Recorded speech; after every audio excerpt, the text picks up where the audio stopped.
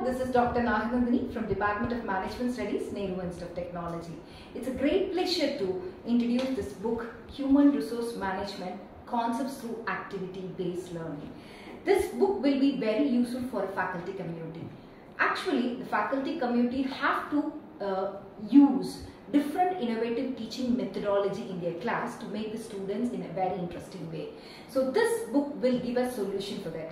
So in this book covered more than 50 activities, and we have explained how this activity have to be executed, the process and also the outcome. We have tried it to our NIT MBA students, and also we have added outcome also. It will be very useful for the faculty community. And if you are handling this particular subject, HRM, so almost I have covered all the functions, whatever the major functions human resource management included, that is covered here.